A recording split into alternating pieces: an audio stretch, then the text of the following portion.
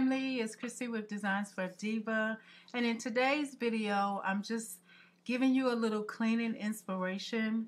This is my last clean for 2019, so I wanted to make sure that not only did I share it with you, but that I took care of some things that I really wanted to take care of as far as cleaning wise. And as you'll see at the end of the video, I am going to organize under my kitchen cabinets, some of them. I actually organized more than I show on this video, but some of it was really dark, especially my pots and pans. So maybe I'll redo them, or the next time I pull my pans out and clean under there, I will share that with you then. But anyway, I hope you enjoy the video.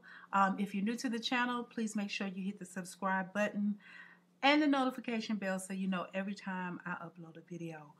For my returning subscribers, thank you so much for being a part of the channel. It's been a great 2019, and I look forward to all of the things that we experience in 2020. So, hope you guys have a great and a safe evening, and I'll see you in the new year.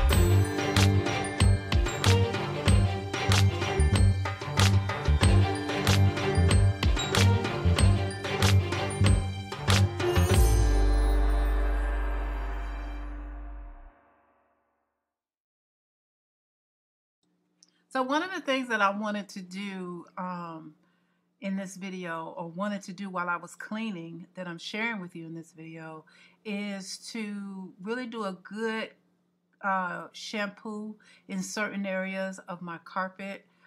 In the living room especially, you probably can see a red tinge, or it looks darker right there where the carpet ends and the wood begins. And that's because we live in an area where there's a lot of red dirt. And so what I'm going to do here is I'm going to go over an area on my area rug that I accidentally spilled some soup on, and then I'm going to tackle the edges where the carpet is, because that's where I notice the red dirt is really visible. And so I go over the rug with the vacuum cleaner, and then I'm using a carpet shampoo, and I actually go over the entire rug twice, once to shampoo and then once to do a rinse. And it's going to be dry by morning, which is what I love about shampooing your own carpet. But it did a really good job getting it up. I don't often use my carpet shampooer, but I was really pleased. So if you have any of those trouble spots, don't let them sit. Go ahead and take care of them.